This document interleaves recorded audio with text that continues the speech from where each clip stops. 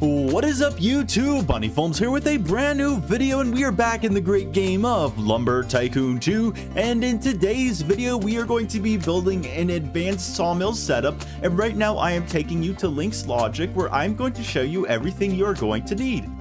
The big difference between this setup and the last one I did is that there's going to be automatic wood sorting using some of the items you can purchase from the store located across this ocean, I guess. I don't know what it is.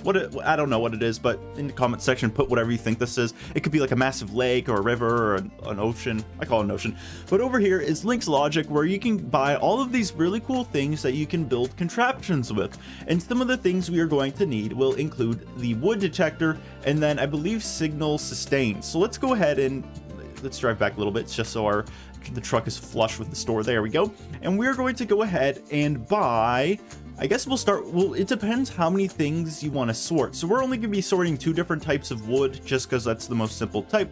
So we're going to get 2 of these wood detectors, and if you press E on here, you can see that the price for just one is $11,300, which is quite expensive, but this will help you build this setup.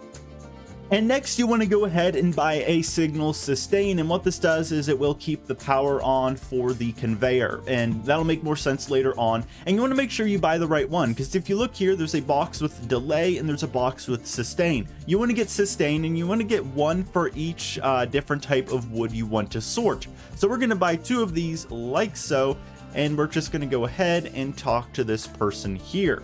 So now in order us, let's go over the different types of conveyors that you will need. You're going to need to buy 4 straight conveyors, 1 funnel conveyor, 4 tilted conveyors, and then it depends. You can buy 2 left switching conveyors or 2 right switching conveyors, or you can literally buy 1 of each. It just depends how you want to do your setup. But for this video, we are going to buy 2 left switching conveyors.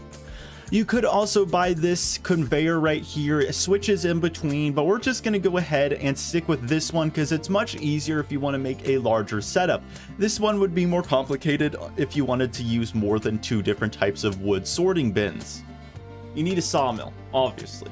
So get your sawmill of choice. It doesn't matter what it is. I mean, the best sawmill in the game is the best sawmill to use for this, but whatever sawmill you have doesn't really matter.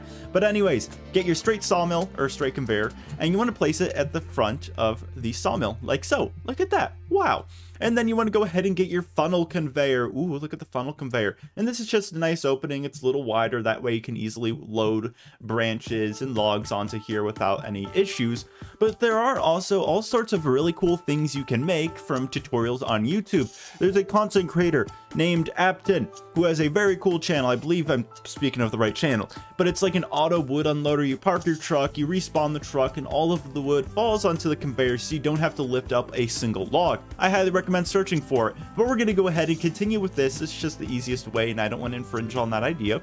We're going to go ahead and grab another straight conveyor, and we're going to place this at the end right here. And now with that conveyor down, let's go ahead and grab the tilted conveyors. I believe we purchased 4, so we're going to go ahead and make this 4 conveyors high. That way the bins can be larger. So essentially, the higher this conveyor is, or the more tilted conveyors you buy, the bigger the bins for the wood or whatever you're building can essentially be. And placing these is quite easy. It's literally just stacking them like so and just doing so until you run out of straight conveyors or space, whichever one comes first. And now let's go ahead and get the final straight conveyor placed down after placing all of the tilted conveyors. So I believe we should have 2 straight conveyors, so we'll go ahead and we're going to place one here like so and make sure the arrow is pointing the correct direction. There we go. And now we can go ahead and get out these fancy conveyors, and we should have 1 conveyor left, which is a straight conveyor, which we'll put in between these. So these are what is going to go ahead and sweep the wood into the bins. You want to make sure you have it lined up in the right direction so that when the arm is activated like so, I believe. There we go. When it's activated like that, it should push the wood to the left. If you purchase one that goes to the right, or you place this backwards, the wood will not flow and it might just get stuck here. So make sure you have the right conveyor. So now that we have that one down, we're going to go ahead, grab the straight conveyor, place it after that, and then finally we'll grab the last sweeper and then place it there. So yeah, let's place this here and do the same. And this is what it should look like with all of the conveyors placed. It looks really satisfying, I guess. I don't know, but it looks nice. So we have the funnel conveyor, then we have a straight conveyor, then we have the sawmill, another straight conveyor, 4 tilted conveyors, another straight conveyor, and then the switch conveyor, and then a straight conveyor, and then another switch conveyor, and this is what it's called. So let's go ahead and let's go over the wood. So how it's going to work is we're going to have a wood detector. When the wood is detected, this arm will extend, and then when it's not detected, it will retract to where it is currently. And then if another wood type is detected over here, the arm will extract or extend, and if it's no wood, if the wood doesn't match, it will just retract to where it is, and then all of the extra or excess wood will just be placed right here at the end where you can create a bin. So now let's go ahead and, well, make the bins.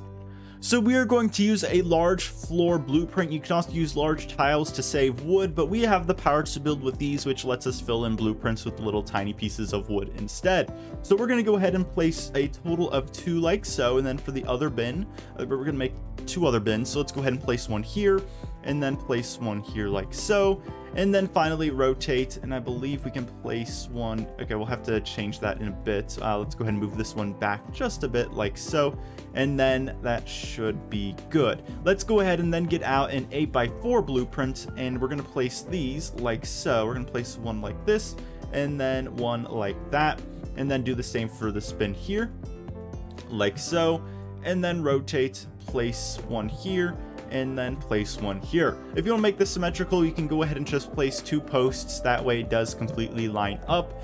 And then as for this little gap right here, if you really want, you can go ahead and place down some wedges. You can use a 1/1x1 wedge, or you can do a 2/1 wedge. Also, yeah, 1/1 wedge. There we go. Yeah, I'll show you what it means. Yeah, you can do that, but I'm not going to do it for everyone just to save some wood.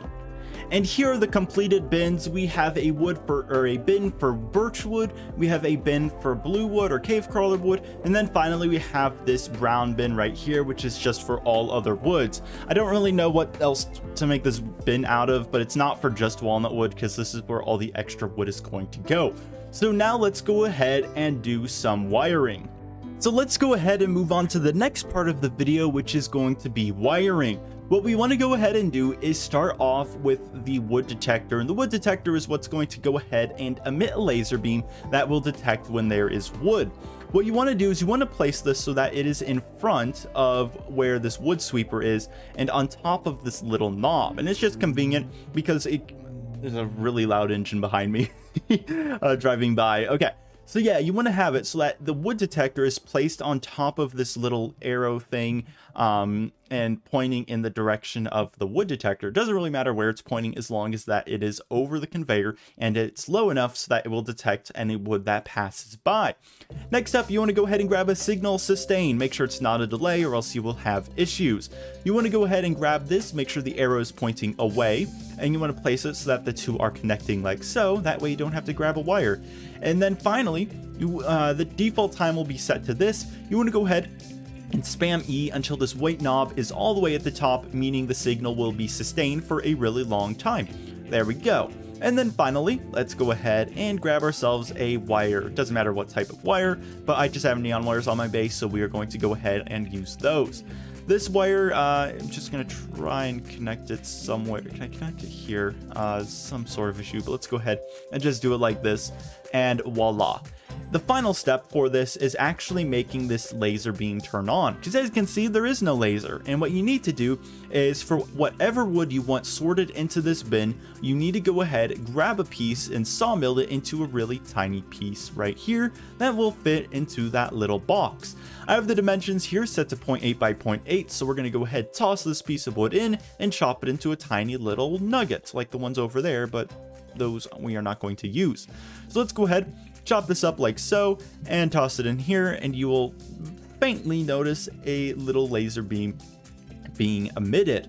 So let's go ahead and grab ourselves a piece of birch wood and test this out to see if it will work. So let's toss this here and just wait. So the birchwood's about to cross the laser beam. It does, it pushes the wood, and then it goes in this direction towards the bin like so. And that's how this should work. I mean, if you have really tiny pieces, there might be some issues, but this is only going to sort birchwood. So if you wanted to have a larger wood, for example, you would have to go ahead, or not larger wood, but a different type of wood, you would have to go ahead and build another sorter or change it so that it does not sort birchwood. So as you can see, it works for this, just pushes it right in. Let's go ahead and see this last piece before we go ahead and move on to the blue wood. So for sorting blue wood or any other type of wood, it is still the same process. You want to go ahead and grab the wood detector. It's called wood check on the box. You want to go ahead and place it so that is above this little arrow knob right here, which controls the direction. And there's also some slight lag because someone is loading in their base. So after a 1 minute lag spike, let's go ahead and place this right here on top of the arrow, and then grab a signal sustain just like we did earlier and connect it to it by placing it literally right next to it with the arrow pointing away.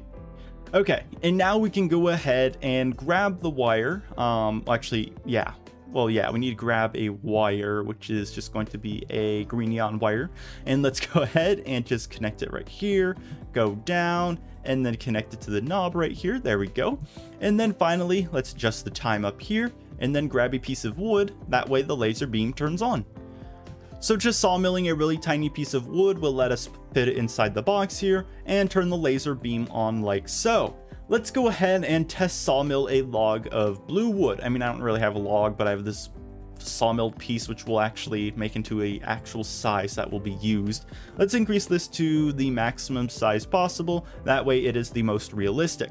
As you can see, it is going to go past the first laser beam and not get detected, and then it'll go past the second one and then it'll be detected. Look at that. So there it goes, past the first one. And then here's the second one. There we go. Turns on, and it just sweeps the wood right into the bin. But what if we get a wood that doesn't match anything? Well, I mean, it's pretty standard. It's just literally not going to go anywhere. It's just going to go into the last bin, which is going to be the miscellaneous wood bin. And coincidentally, that brown wood matches the color of the bin. But just know this bin is for all types of woods, not just that type of wood. So let's go ahead and just watch this. And there we go. It goes into the final bin without triggering any of these little sweepers. And that's also due to the fact that it literally went under the laser beams. But even if it didn't, it would still not trigger it because these woods have to match the wood inside of the wood detector for each one. But that is it for today's tutorial, everyone. If you did enjoy, consider pressing the like button or subscribing. Before I do in today's video, I will do a brief rundown on every single component in front of me from start to finish. First off, we have a funnel conveyor, then we have a straight conveyor right here, then we have the sawmill, then we have a straight conveyor, then we had 4 tilted conveyors that lead to a straight conveyor that leads to a straight conveyor switch left. And this switch left conveyor has a wood detector with a piece of wood inside, a signal sustain set to the max length, and then finally one wire that connects the signal sustain to the conveyor with the switch. And then the conveyor with the switch leads into a bin. Then it's another straight conveyor right here that leads to the same setup with the switch conveyor, wood detector, signal sustain, and wire that leads into the bin. And then finally at the end is just an empty bin, or not an empty bin, but a bin with all the miscellaneous woods. This setup can easily be extended by literally just replicating each section of it. You can literally just take a portion of this and do copy, paste, copy, paste, copy, paste, all the way in the end. But as you can see, there's a store in the way, so we can't make this setup any longer. One of the perks of being a Discord server booster or channel member is a shout out in every single video. So shout outs go out to Finbar, Fish700, Nizab, Nickel Plate Railroad, Pro Gamer Doggo, Pro Gamer, Rich, Snoopy, Your Taxes Are Due, Zooted, Smart T16, and Caveman Grungar, or Grugnar. There we go. So that's all of the boosters, but thank you for watching today's video. If it was helpful, consider subscribing to help us reach 100,000 subscribers. But that's it, everyone. Have a good day, and I will see you in the next video. Goodbye!